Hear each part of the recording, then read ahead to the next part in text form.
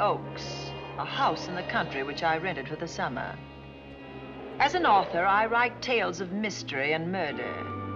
But the things that happened in this house were far more fantastic than any story I've ever had published.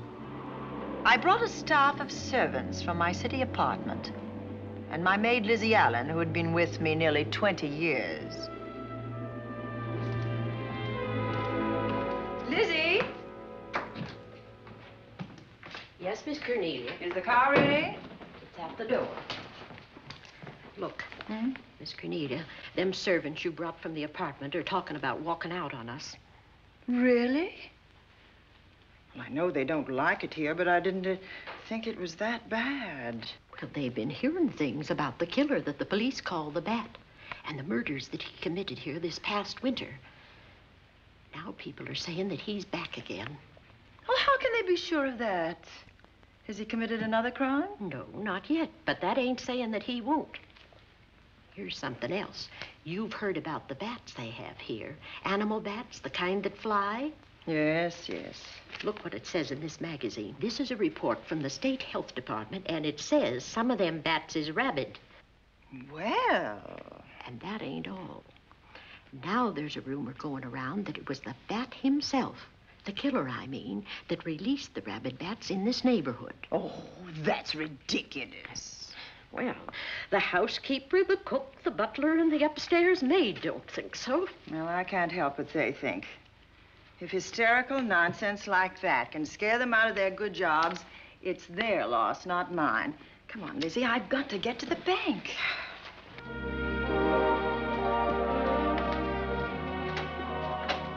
Drive directly to Zenith Bank, Warner. I'm afraid we'll have to hurry. It's near closing time. I'll get you there, Miss Van Gorder.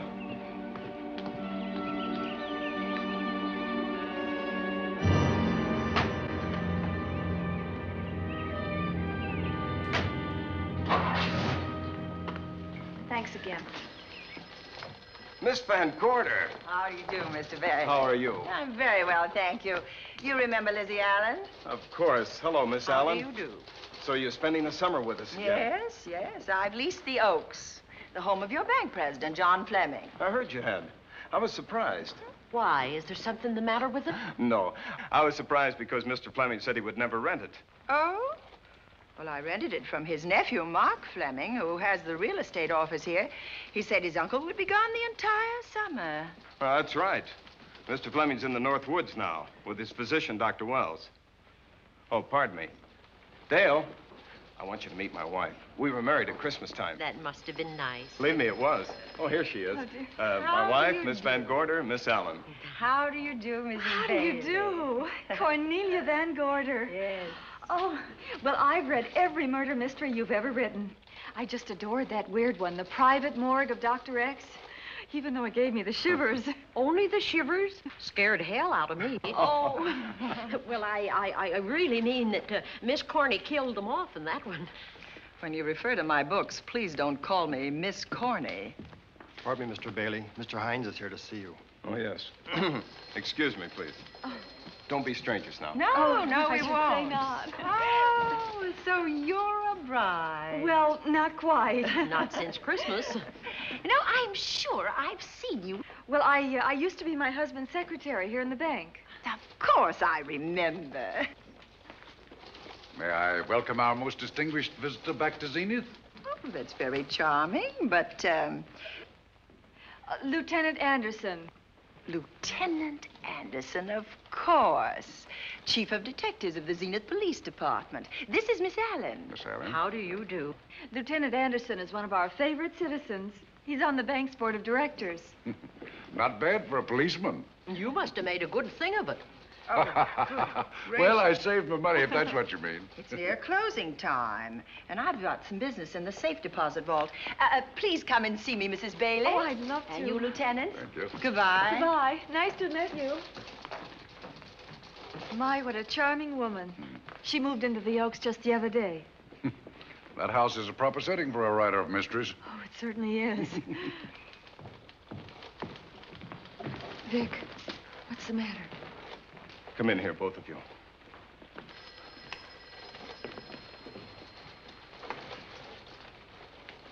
Andy, we're in trouble.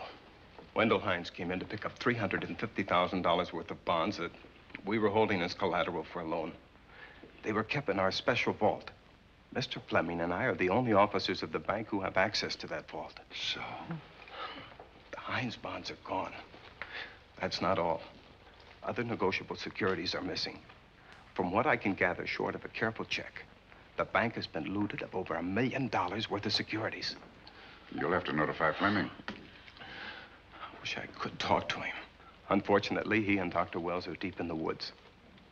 They can't be reached by phone.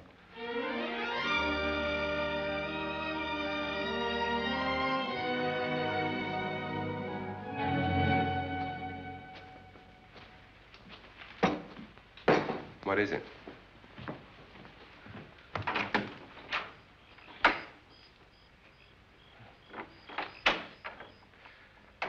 I thought I heard someone on the path coming from the lake. Had an idea it might be that guide of ours. Oh, Sam won't show up until morning. It's a 20-mile canoe trip from here to civilization. 5 will get you 10. Sam has a message for me. I thought you told him at the bank not to bother you. I did, but they'll bother me. Doctor. Yes, John. What would you do for $500,000? Anything short of murder. Why not murder? Too messy. Too great a risk? For $500,000? Yes. I pinched $1 million from the bank. Well, I'm not kidding. I embezzled it. Not that I think you wouldn't do it if you thought you could get away with it. I got away with it. I'm not talking about currency. I took negotiable securities that could be converted into cash. I have the cash in 10s, 20s, and 100s. Well, I'm your doctor, not your lawyer. Why tell me this? You'll find out why. Who's going to take the blame for the robbery? Bailey, the cashier. They'll never suspect me. I like Bailey. Well, so do I. I love the guy. I gave him his first chance. He has a lovely little wife. Charming girl. Was the best man. Where's the $1 million? In my family's tomb in Zenith. In the crypt with my father's casket. I don't buy that, John. No? No. You forget that I had you in charge when you were a very sick man. When you raved in delirium. And I heard you talk about a hidden room. Now, where else could you put a hidden room except in that mansion you built? That white elephant you call the Oaks. Look, everyone knows I have a bad heart. Now, who would doubt it if you wired the bank directors that my heart had failed? That I had fallen from a great height here in the woods. And that I was badly smashed up. You could ship the body back for burial and instruct them not to open the casket due to the condition of its contents. Well, you realize, of course, that we'd have to have a body to put in that casket, which means that we'd have to deal with an undertaker at this end. Of course. Well, where do we get a body?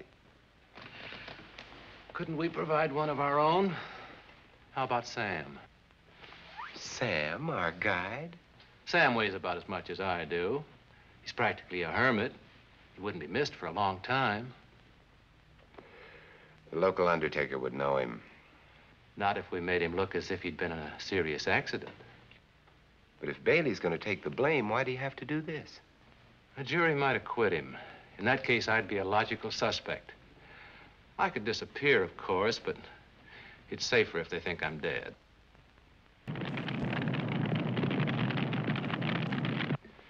What if I don't go for this deal? In that case, it would be too bad. You mean you'd kill me? What else could I do? Now that I've told you about the $1 million, I'd say you were shot in a hunting accident. Now, look, Doctor, if you can find another body instead of Sam's, it's all right with me. There's $500,000 in it for you. I'll do my best. I smell smoke. So do I. What's that noise? Look, Doctor, the woods are on fire. It's coming this way. We've got to get out of here. Out the back way. We will. As soon as I provide that body we were talking about.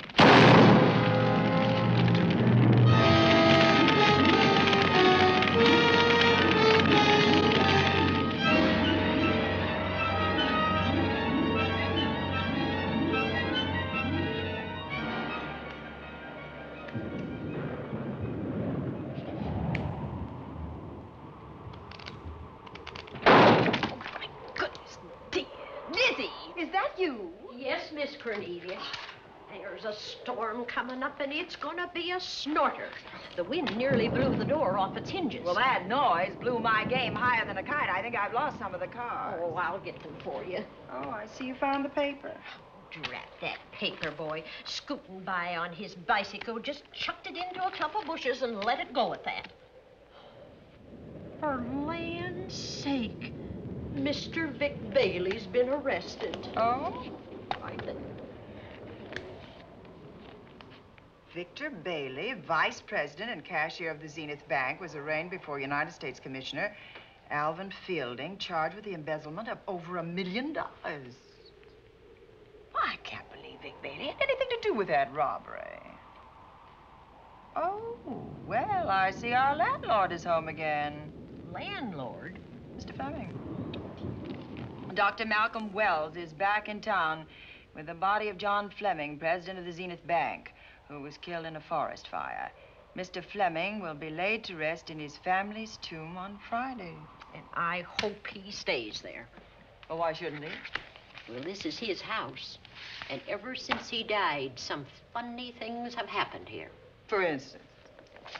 The housekeeper, the cook, and the butler said that they heard strange noises at night. And the upstairs maid swore that she met a man without a face coming up the back stairs. Oh, so that's why they quit and left me to run this place without a staff. They didn't tell you, Miss Corney, but the truth is they was scared to stay. But you're still here, Lizzie. Haven't you seen anything? No. No, and even if I had, I ain't afraid of ghosts. They're afraid of me. Honest, Miss Corney, a spiritualist told me once that ghosts was allergic to me. But this Bat feller they keep talking about in the paper, I guess he'd be different. No, I don't think you'd have the same effect on him. Oh, dear. What are they trying to do? Drive people away from this part of the country? Why, what does it say about the Bat? His specialty seems to be killing women. My goodness, 2 of them in one night. All his victims died the same way, like their throats had been ripped open with steel claws. That's a charming little caper. I'll have to try it sometime. In a book.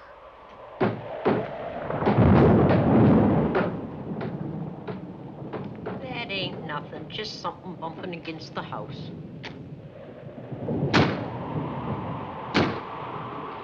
That's just the wind banging a door. Pay no attention to it. Listen to this.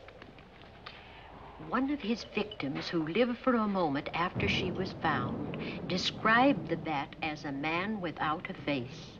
Honest, Miss Corney, I think that woman must have been exaggerating.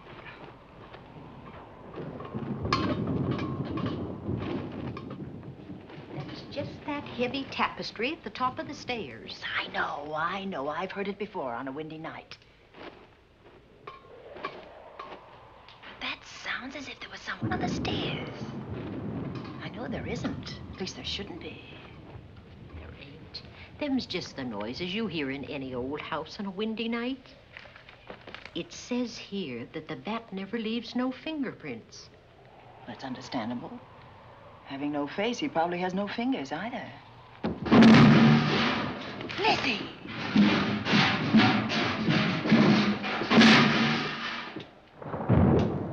And that, I suppose, is the cat dropping its dentures. No, I don't think so. But I think it's something should be looked into.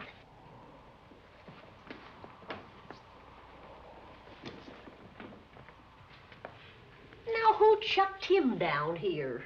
The wind, I hope. There must be a window open up there.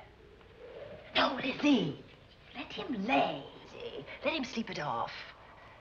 I hope the power lines don't go down, put the lights out. Now, we'll check the windows in the living room and draw the curtains, and then we'll go to bed. Yes, ma'am.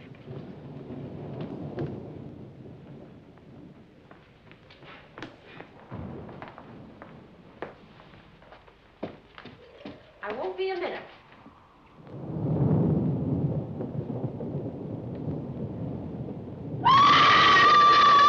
Gordy! Oh! What is that? Oh, when I went to get the paper, I turned the latch off. I forgot to turn it on again. He's out there. He was coming in. He might have got you. Oh, but he didn't, and he's still out there, thanks to you. Now, you hurry now, and we'll call the police. No, I won't leave you, Miss Coney. Are you okay? Yes, ma'am, I'm okay. Okay.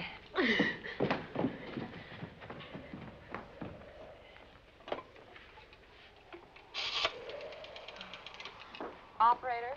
Give me the police department, please. Zenith Police Department. This is Cornelia Van Gorder. I'm living at the Oaks.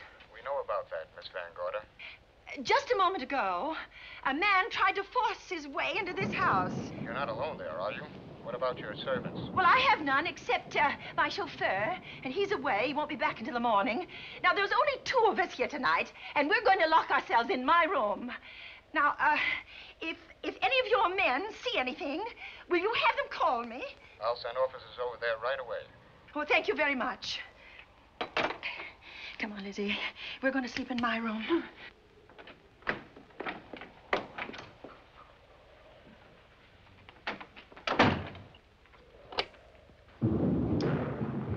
Well, nothing can get at us in this room now, I think. This door seems good and solid. Like the door to a tomb.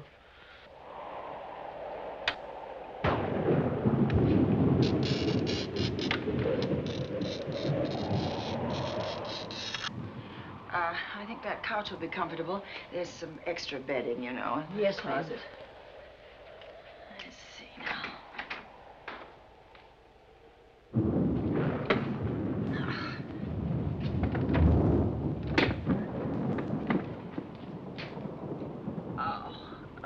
Huh? No bolt. Well, that's not so good.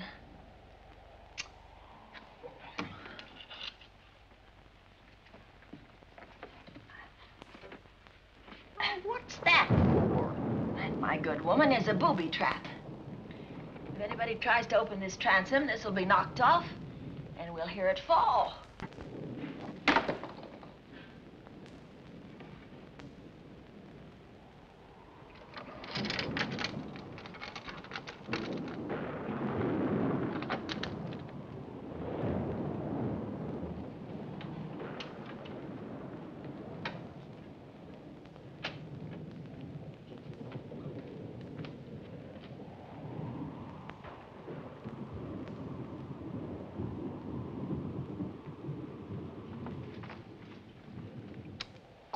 Fiddlesticks. I forgot my night things, my robe, my gown, and my slippers. I'll go get 'em now. Now, wait a minute, Lizzie. I'll go with you. Now, don't you bother, Miss Cornelia. My room's just down the hall. Lizzie, I told you to wait. It's all right. I'll only be a second. Get in here. Get in here.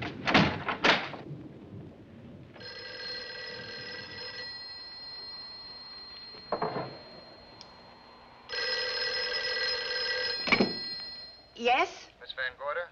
Yes? Zenith Police Department. There's a police car just outside your house, and the officers in it have reported that there's no sign of a prowler anywhere on the grounds. Well, the man's inside now. He's in the hall, just outside my bedroom. Have your men break through the kitchen door and search this place from top to bottom. Okay, Miss Van Gorder. Sit tight. I will. I have a gun, and I know how to use it.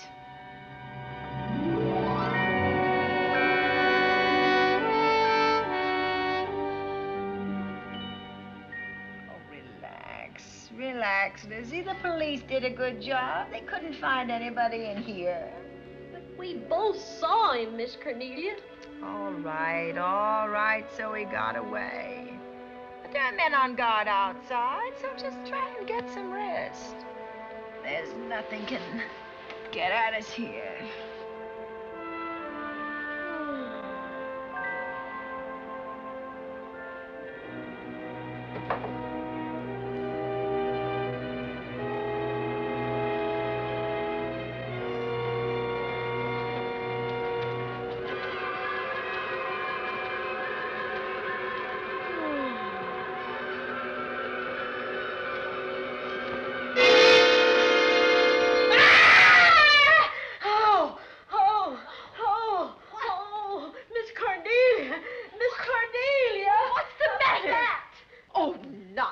You've had a nightmare. Maybe I did.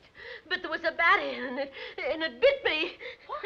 It flew in that closet. Oh, good gracious, Lizzie, you're right. Oh.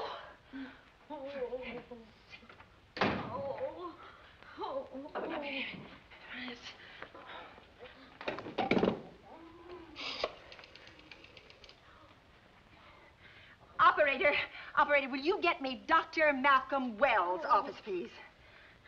No, I don't know his number, and I have no phone book up here, but this is an emergency. Will you connect me with his office, please? Oh, dear, I'm going to get the rabies. Hello? Hello? Dr. Wells' office? This is a call service. Dr. Wells is out at the moment, but if you'll give me your name and number, I'll try to locate him. Well, this is Miss Van Gorder of the Oaks. My maid has just been bitten by a bat that may be rabid, and she must have treatment as soon as possible. And I was told that Dr. Wells was the nearest physician. I'll try to find him for you, and if I can't, I'll send you another doctor. Oh, well, thank you very much. Oh, he's out on a case. Oh. Oh, I hope it's not a delivery. A baby, I mean. They can be terribly complicated. It never bothered me none. Oh, Lizzie, you never had a baby. Of course I didn't. That's why they never bothered me. Oh, does it hurt, huh? A little.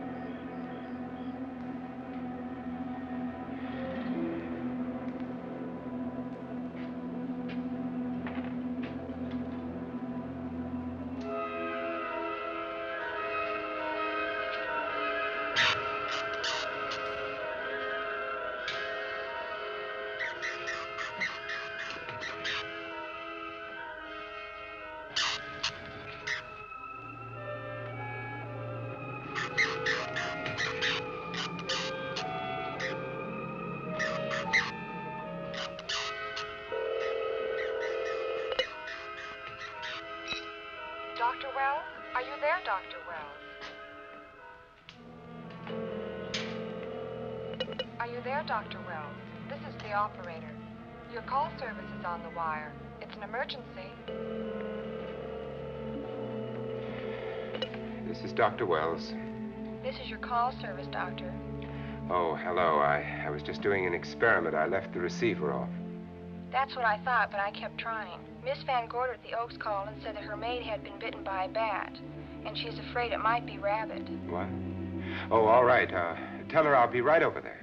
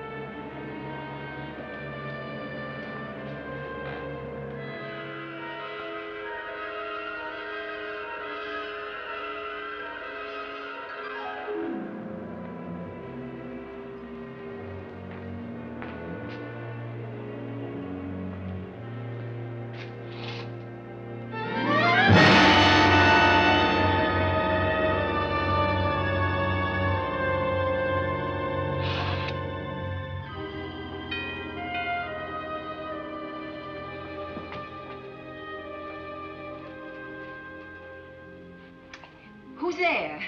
Dr. Wells. Come in. Good evening.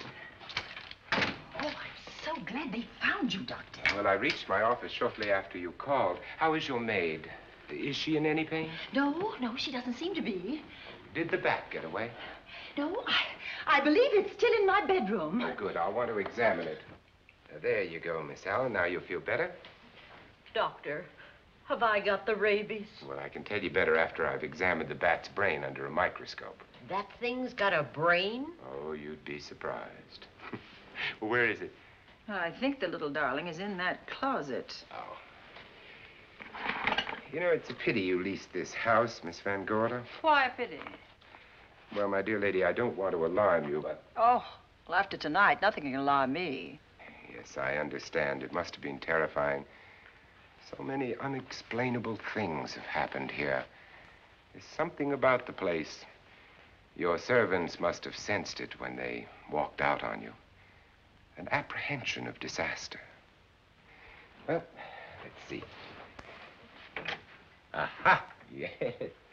There he is. All right, now, take it easy. Nobody's going to hurt you. Quiet now. Quiet.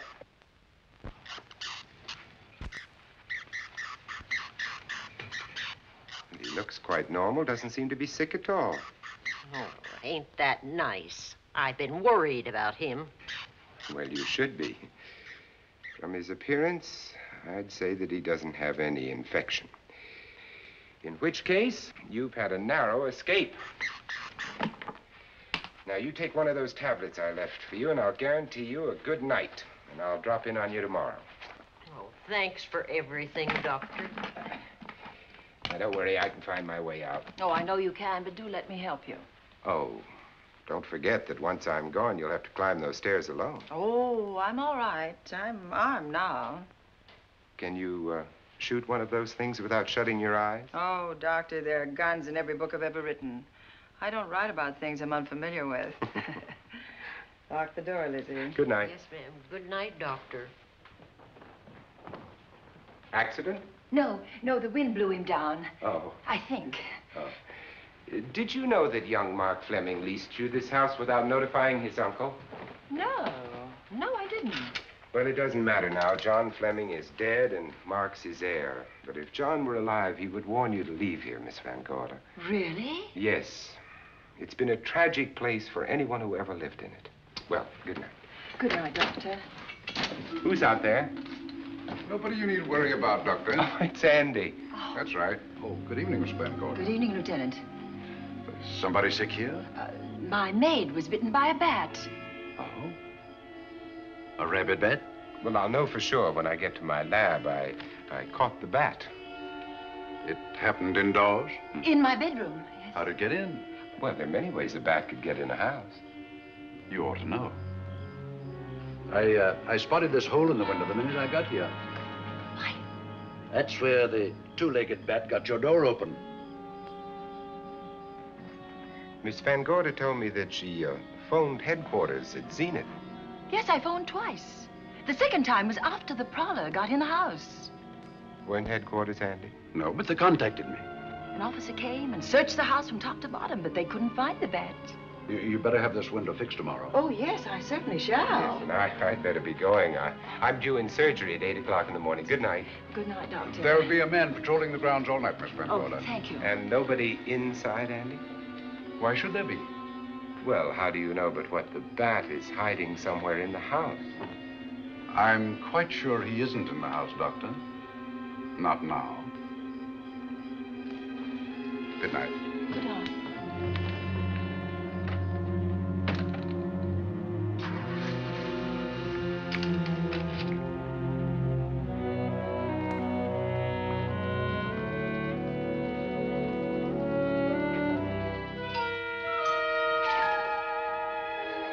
Hi, Andy. Hello, Mark. Well, congratulations. Real estate business must be picking up. New office, new furniture. New deal. How do you like it? It looks expensive. Are you squandering your inheritance? Oh, I haven't got it yet. Well, the paper says John Fleming left his entire fortune to you. Funny thing about that entire fortune is that we can't find it. No kidding. Oh, all Uncle John had in his bank account was a couple of $100. And his safe deposit box was empty. If we don't find that missing million, mine will be empty, too. How come? Well, all my savings were invested in Zenith Bank stock. The examiners won't certify the bank as solvent until those stolen securities are found. So the stockholders have voted an assessment that'll wipe some of us out. It's a since those securities have been converted into cash. And if I can't find that cash, I'm sunk. Well, where are you going to look for it, Andy? Here in Zenith. Your uncle wouldn't take $1 million on a hunting trip, would he? You suspect Uncle John? Why, Andy, he founded the Zenith Bank. That'd be like robbing the family tomb. You think he wouldn't? Well, besides, Vic Bailey's fingerprints are all over the vault. Now, they didn't find any of Uncle John's fingerprints. Because he wiped them off. Can the defense prove that? They'll try to. Judy Hollander, Bailey's secretary, is a defense witness. And they believe her testimony will have a powerful effect on the jury. Oh, well, she has a powerful effect on me. Judy's a doll. Here's the book you mentioned, Judy. It's your newest one. Yes, it's just been published. You can have that copy if you wish. Oh, it's a first edition and you've signed it. Yes, of course. Thank you so much. May I serve tea now, Miss Van Gorder? Yes, please do, Warner. Thank you.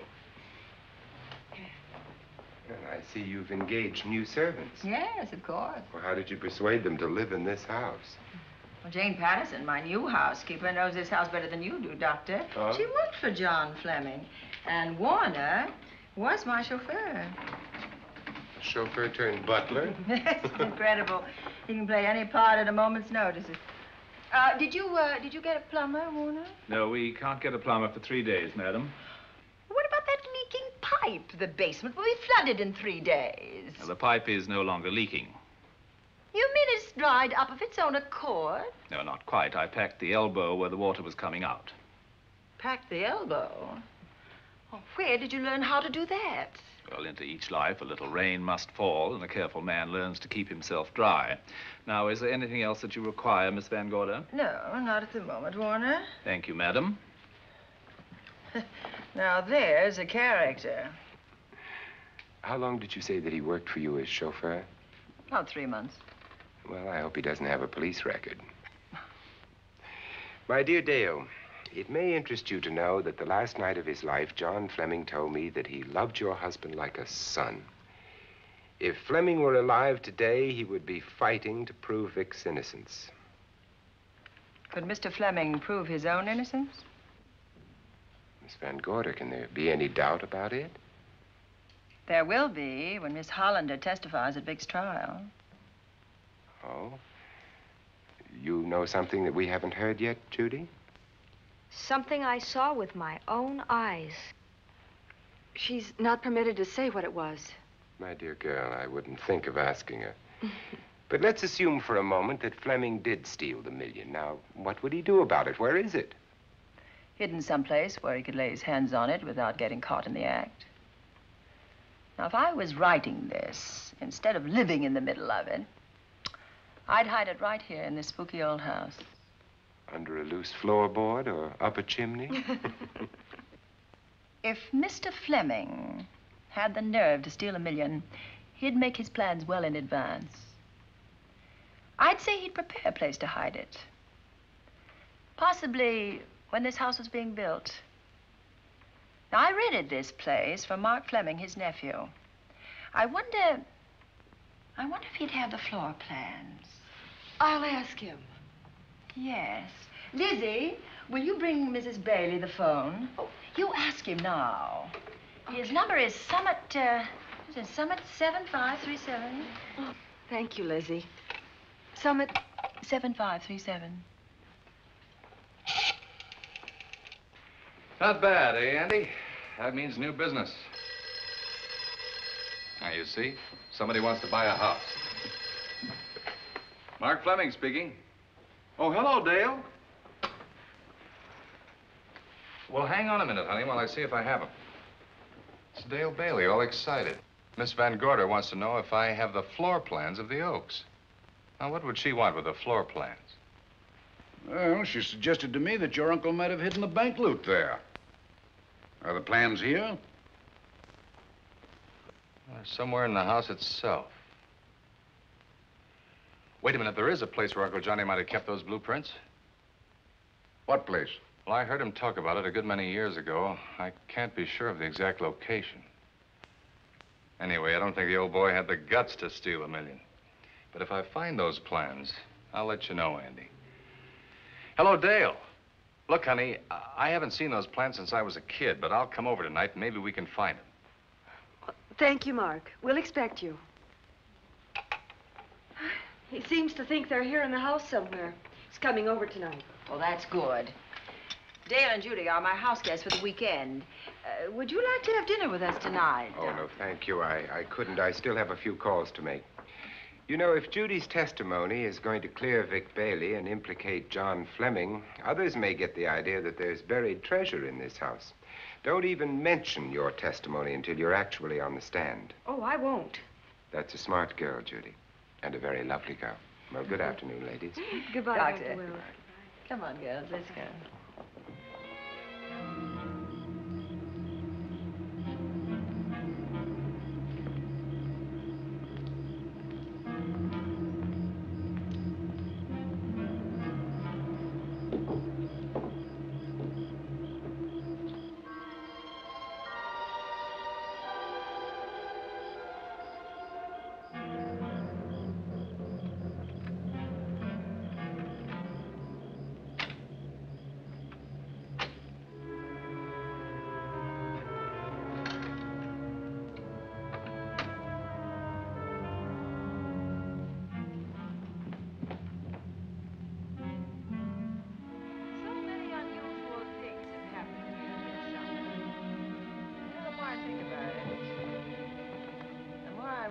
I should be putting them down on paper.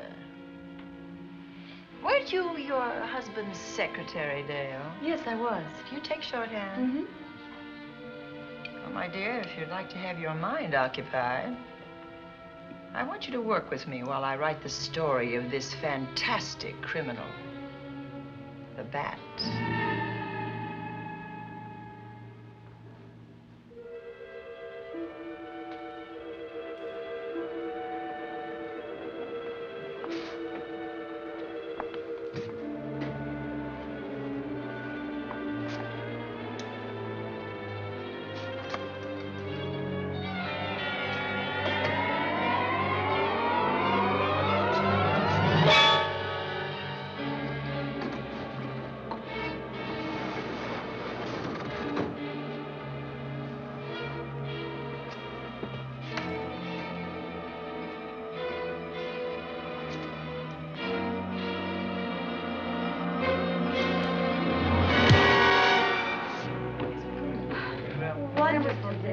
Thank you. It's really nice. A good dinner, Lizzie. As usual. Wonderful. Oh, what a lovely piece of silver. It's an original, isn't it? Yes, they still use them in England for buffet breakfasts. Some hot water in the bottom. You should keep as hot your sausages and your scrambled eggs. Interesting. It's very useful. Really nice.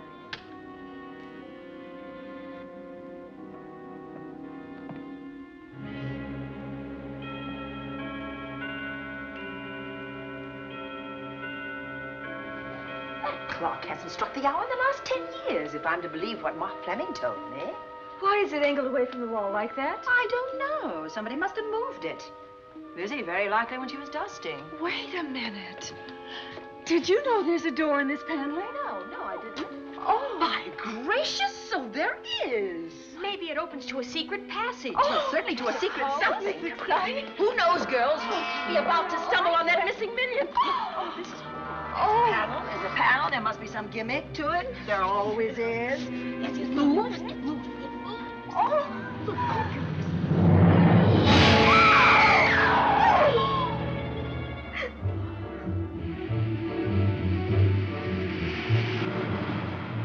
Calling car 11.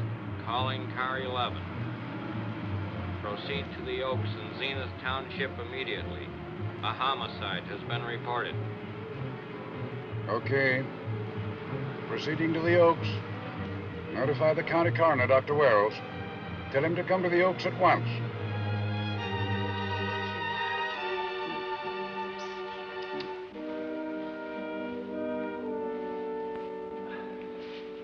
Horrible. As if his throat has been torn by some creature with fangs or claws. That's his sign. We found it on the others he killed. I'd hoped those reports that he was up to his old tricks again were pure imagination, but apparently they're based on fact. He's come back. Back to the scene of his kills. Yes, that's who I mean. That's who did this. The bat. Who found Mark? We all did. And his Dale and Judy and I. Lizzie was in the dining room. This is my new housekeeper, Jane Patterson. You know, she worked for John Fleming. I know her. Where were you, Mrs. Patterson? In the kitchen, cleaning up. I cooked the dinner tonight. Did you know that the secret closet was here? No. It was behind the grandfather's clock. Well, it was I who found it, really. Noticed the clock had been moved and the door wasn't quite closed. I'll get it.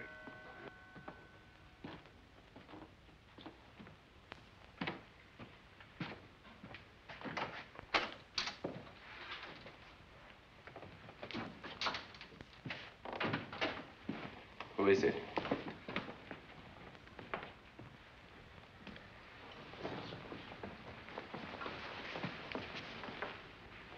Mark Fleming. As coroner, you saw the same wounds on the others. How long's he been dead? Oh, I'd say about a half an hour. You believe it was the bat? That's a bat's trademark. Perhaps he's still in the house. That's possible. Why should he be? Because he's looking for something, and like you, he believes it's here. And he's a persistent killer. I would advise you to get out of this house as quickly as possible, notwithstanding our expert police protection. Have you called the morgue? They're on their way here. Oh, good. I want to examine the body before they get here. May we take it into another room? Yes, to the sunroom in the back. Thank you. Give me a hand. Excuse me.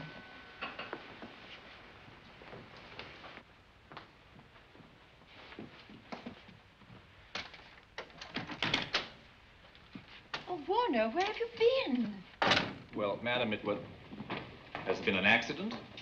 There's been a murder. Mark Fleming, the young man from whom I leased this place, was killed here tonight. They know who did it? Well, they believe it was the bat. I'm sorry I had to use the front door, Miss Van Gorder, but I forgot my keys, and when I rang the bell at the kitchen door, there was no response. Oh, this is Warner, Lieutenant. He's my butler. He was my chauffeur. Why'd you promote him? Well, it's very difficult to find a butler. They don't like service in the country. Have you been a butler before? I've served in many capacities, sir, but this was my night off, and I forgot my keys. I heard that part. What time did you leave the house tonight? Oh, about 6:30. I had dinner at Wiley's Roadhouse. Can you prove where you spent the rest of the evening? I can try. Try hard. And don't leave the house. I'll get to you later. Very good, sir. I shall be in my room, Miss Van Gorder, if you need me. Yes, Warner. Surely you don't think he's... Warren and I've met before. I can't recall where or when, but I will.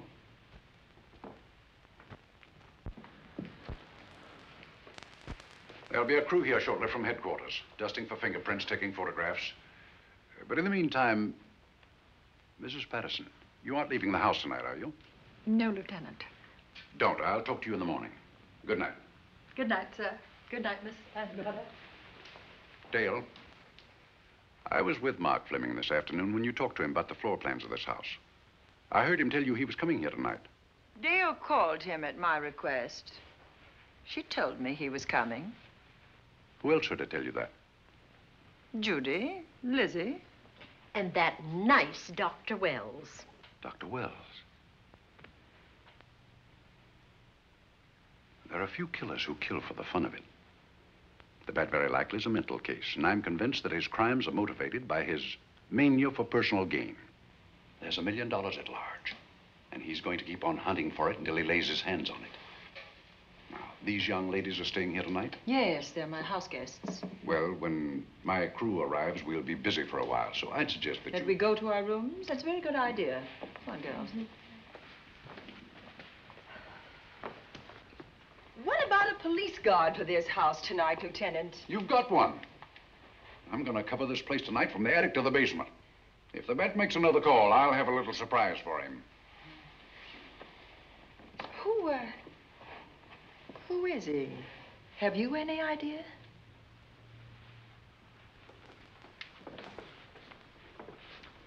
He could be anybody.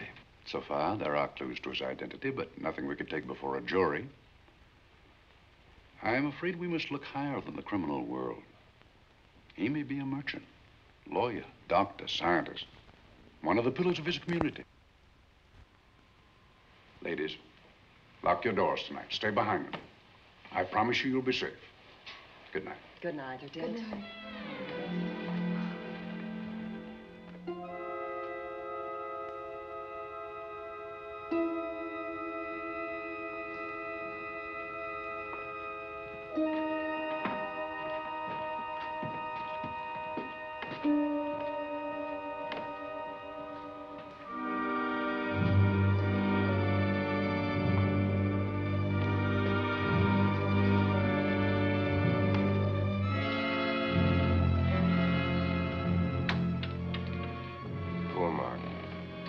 It's a pity. So young.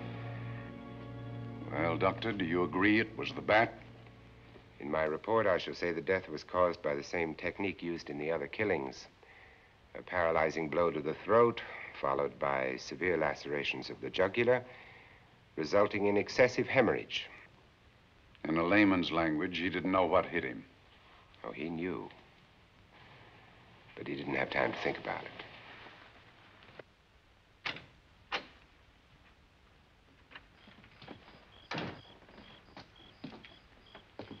Staying here tonight, Andy? Well, until I check the doors and windows, but I'll be back bright and early in the morning. Neither snow, nor rain, nor heat, nor gloom of night stays these couriers from the swift completion of their appointed rounds. A lot of people are due for a shock when I close this case. Yes, I'm sure they are. Good night, Andy. Don't get hurt. Good night, Doctor.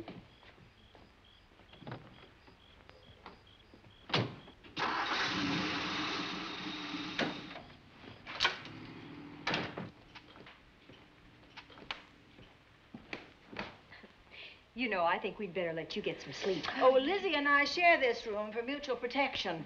You know, one night, a storm blew the wires down, put the lights out, and I went out the next day and bought a half a dozen of these things. You better take one with you, Dale. Oh, thank you. We'll go across the hall now. Are you sure there's nothing else you need? Oh, no. Quite sure. We'll be all right. Well, if anything bothers you, you just sing out, and 2 strong women will come to your rescue. Oh, nothing will bother us. Not with Andy on the job. No. Well, good night. Good night, Miss Van Gordon. See you in the Don't worry, everything will be all right. We won't. Good night. Good night.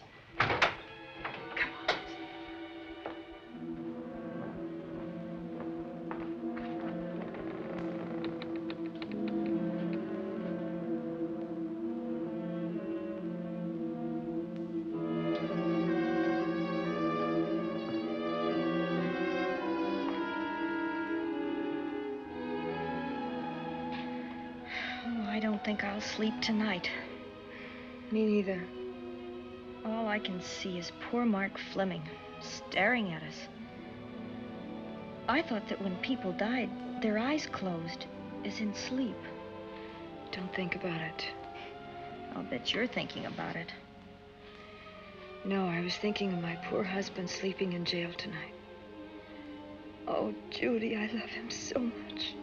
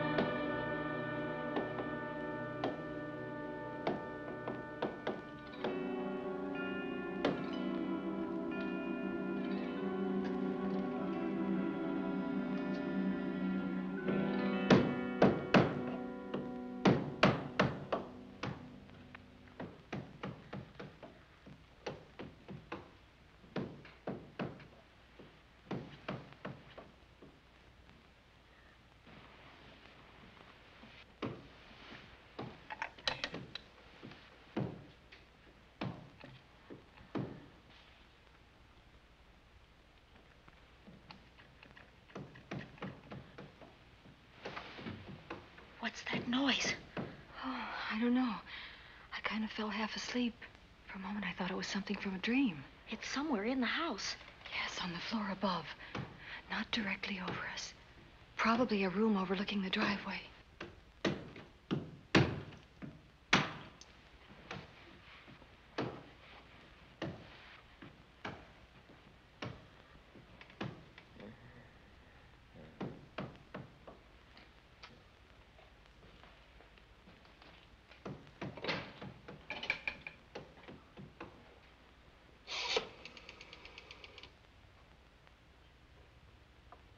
Should we call Miss Van Gorder?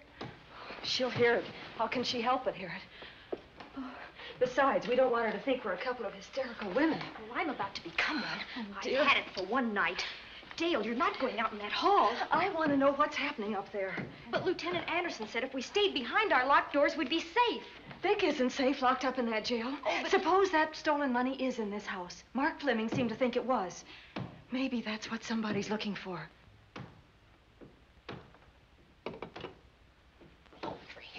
Sake, don't you hear that awful noise up there? Now, Lizzie, you've just got to stay awake. The house phone and the outside phone wires have been cut, and we can't get help. Where's that policeman? Oh, I don't know. Something must have happened to him. Now, go on, get on your robe. Oh, Dale, please don't go up there. I've got to. Think what it could mean to Vic. Now, you stay here. Oh, no. If you go, I go.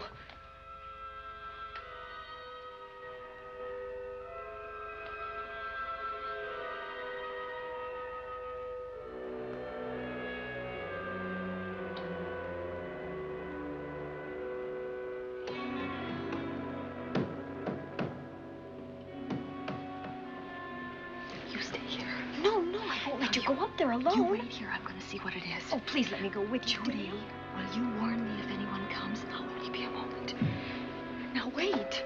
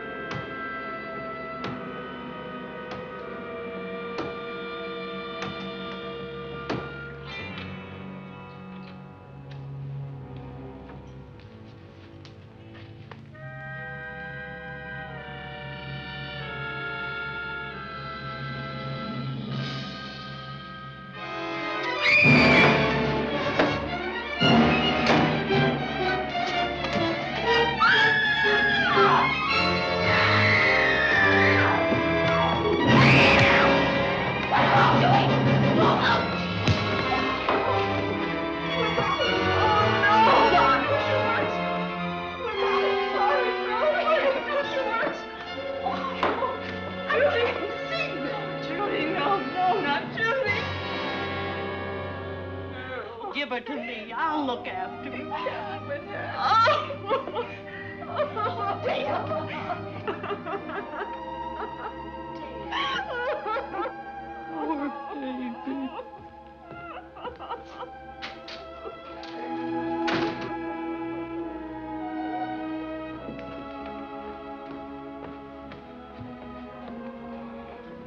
Judy.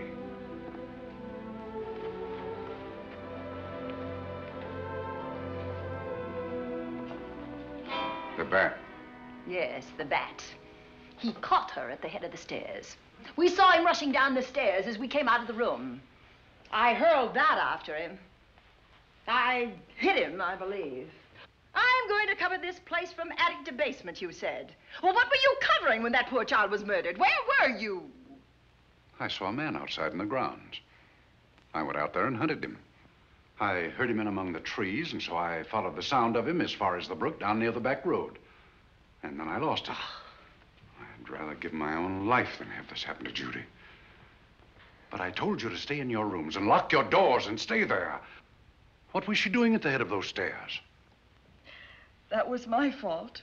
They heard a strange noise. Heavy pounding in one of the rooms on the 3rd floor. We all heard it. I wanted to see what it was. Judy, I wish she wouldn't let me go out by myself. I made her stay on the balcony. What about your new butler? Oh, well, he's in his room, I suppose.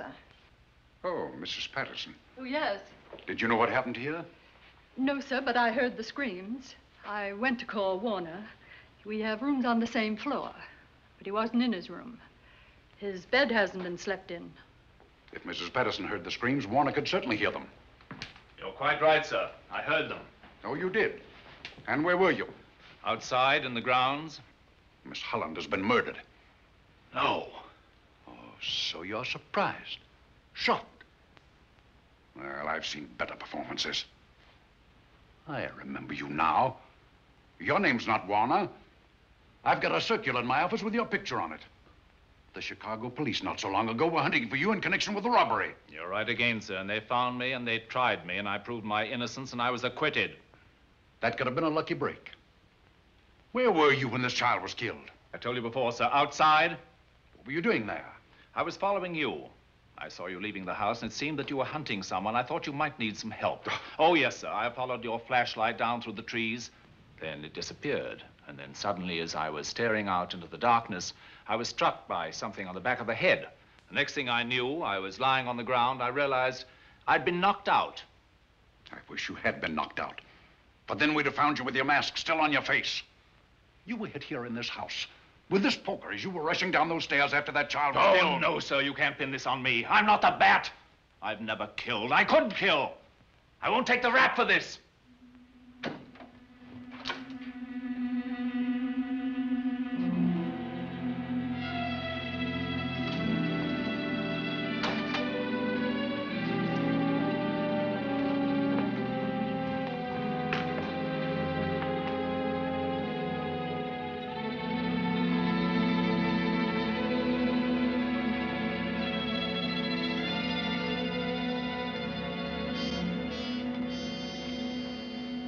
Well, Doctor, we have another case for the county coroner.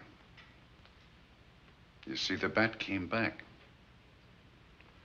Why did you come back, Doctor? Well, I had an accident about a mile down the road. The right rear wheel of my car came off and I plunged into the ditch. This was the nearest house, so I came here to call for help. I thought I'd find you around, Andy. Physician, heal thyself. You must have been hit by something on the back of your head. I told you I had an accident. So you did, Doctor. So you did. I could be wrong. But maybe I'm not. We shall see. All right, dear, let's start a new chapter. For days, the murders held the headlines. Lieutenant Anderson grilled us and ransacked the house from top to bottom. Warner was not placed under arrest, but his every move was watched. At night, except for a detective on guard in the house, the police and the reporters left us alone. And on one of those nights, without telling Lizzie or anyone else, I pursued a secret investigation of my own.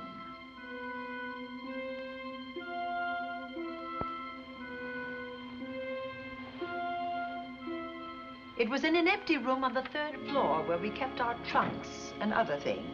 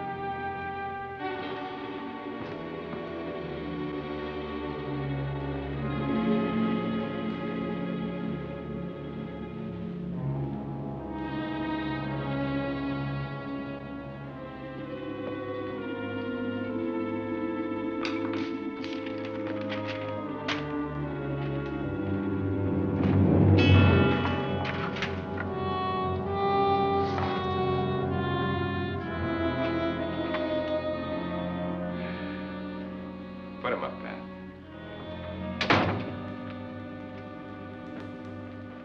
It's a bright idea to kill me in my own lab and let people think that I'm the bat.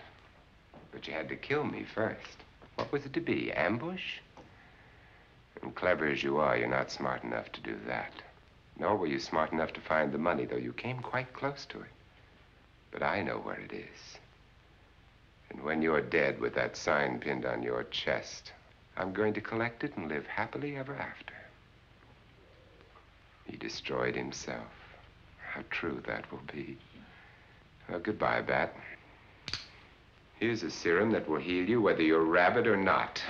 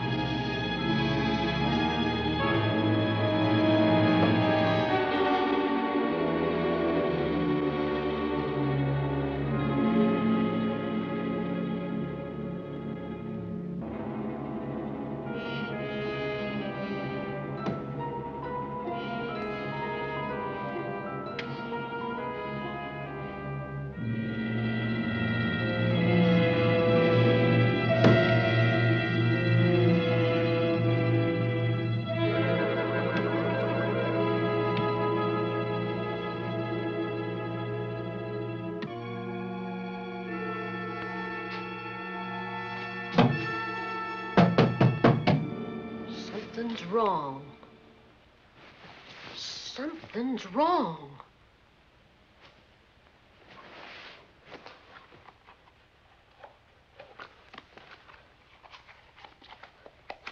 Miss Cornelia.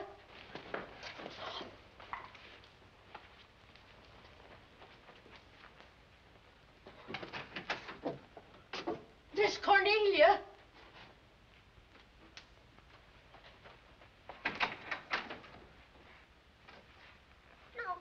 Where would she be going at this time of night?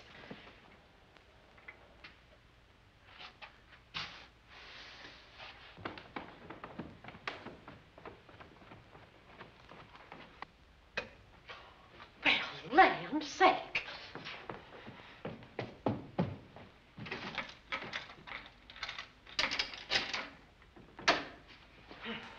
I never.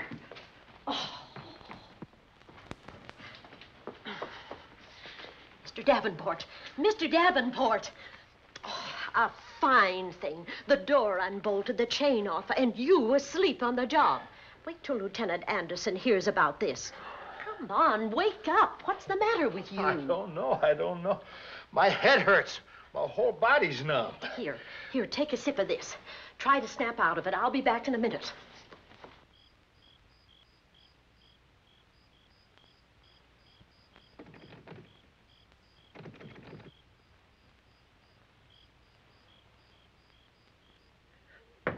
Hurry, will you? It's Lizzie. I'm terribly worried. I can't find Miss Cornelia anywhere, and something's happened to the policeman. I don't know what. Get Warner. Bring him to the drawing room. Tell him we need him.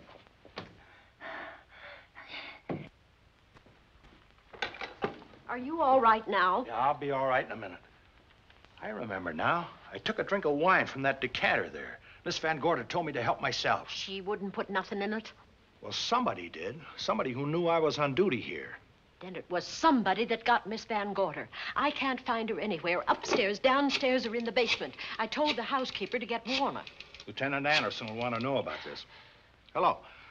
Yeah, this is Davenport at the Oaks. We've got trouble here. Well, for one thing, I was drugged. Yeah.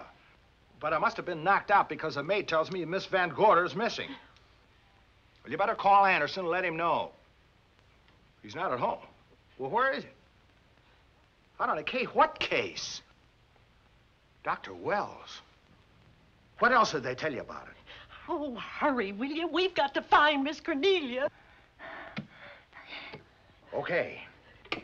Lieutenant Anderson is out on a case. Dr. Wells was found dead in a room next to his garage, murdered. Dr. Wells? There's something queer about the killing of Wells, but headquarters won't talk about it. Lizzie, Warner isn't in his room. There's no sign of him anywhere. And I was supposed to keep an eye on that guy. Where's Miss Cornelia? That's what I want to know. Wait a minute. Didn't you say that the chain and the bolt were off of the front door? I certainly did. Well, maybe Miss Van Gorder went outside. Oh, she never would. We better look. I can't breathe. There's no air.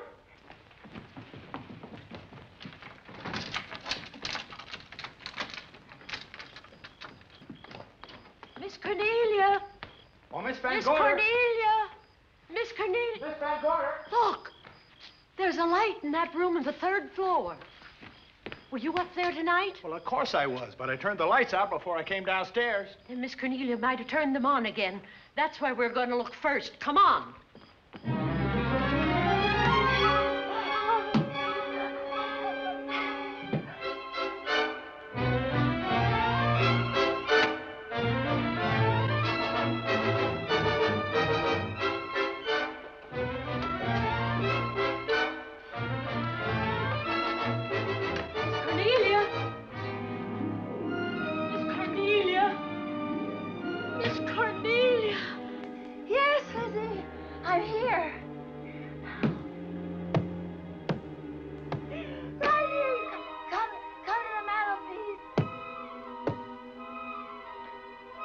Here we are, Miss Van Gorder. What do we do now?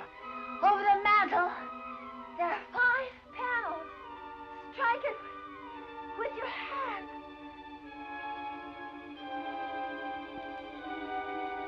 Which panel did you say, Miss Van Gorder?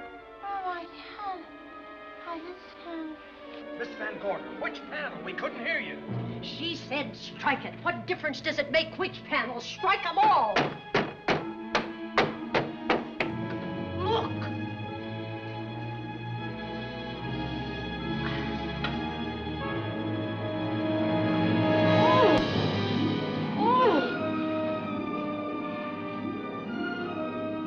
Oh, it's all right now.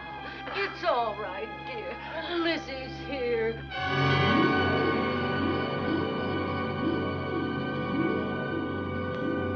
Feeling better? Yes, much better. We'll take you to your room. Oh, no, you won't. I'm going to stay right here. I'm quite all right. Oh, how blessed it is to breathe without an effort. You know, no one knows how sweet the air can taste until someone shuts it off for a moment. That room is just like a box. When the mantelpiece closed, it seemed like all the air was drawn out of it. Look, there it goes again! Let it close. I can open it from in here. There's a control panel behind this blueprint. Electric motor under the trap door here. Once the door is open, you can keep it that way. I believe that the fireplace in this other room opens the same way. And it does. I tried to find this, but I couldn't find it. Yeah, it was back at this blueprint here. Well, it's quite a setup. Too bad we can't open that safe in the same way. Take an expert to crack this box or a shot of nitro. Oh, maybe that's what the bat had in mind. Could be. Seems he's on the prowl tonight. Miss Van Gorder, Warner has disappeared. And Dr. Wells has been murdered. Dr. Wells? Lieutenant Anderson's on that case right now. Well, does he know what happened here tonight? They got word to him. He'll be here any minute.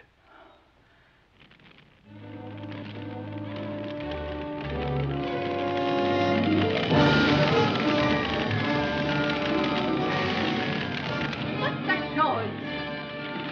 Miss Van Gorder, the garage is on fire. Scott, look at that. Lizzie, put that light out in the other room. Now, where are you going? To report the fire. Well, you just stay right here. But Miss Van, go to the garage. Well, let it burn. You watch the stair. Can't you see that fire was set to get us out of the house? Out of the house? Were you talking about the... Yes, I'm talking about the bat. Now that the lights are out, he'll think his trick has worked, and we've gone. He'll be here any minute. Well, so will Lieutenant Anderson. I hope so, but the bat will be here first. And he'll kill again if we're in his way. We've got to be as clever as he is.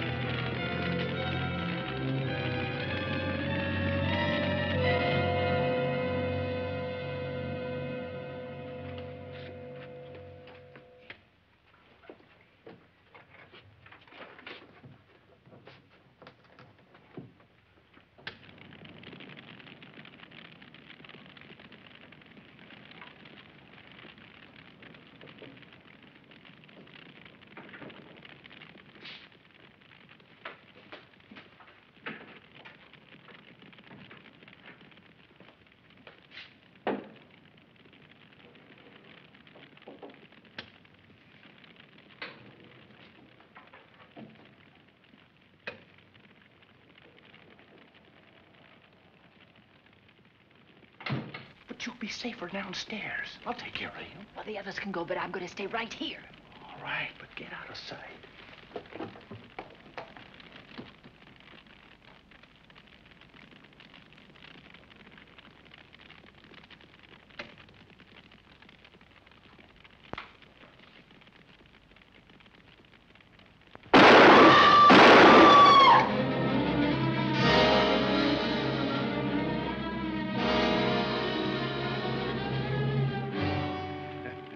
Let's face it, ladies, and get it over with. Others have seen my face before they died, but I'll have to deny you that pleasure. This would make a good scene for your book, Miss Van Gorder, but I'm afraid you'll never write it.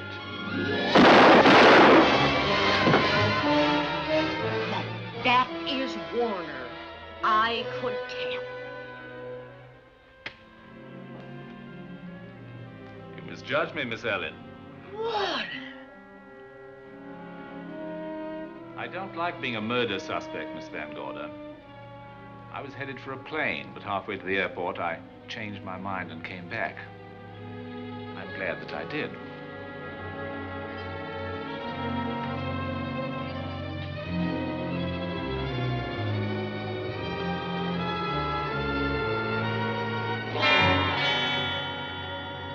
Why, it's Lieutenant Anderson.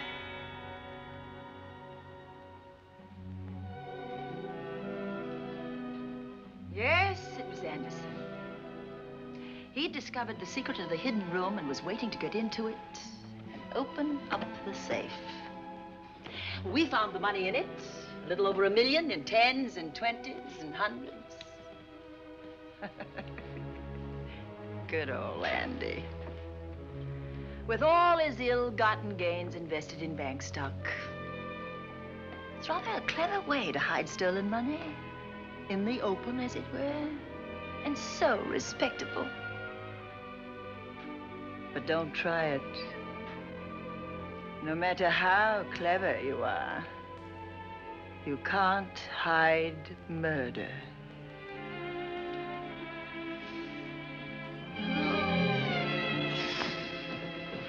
Well, that's it, Dale. That's the end.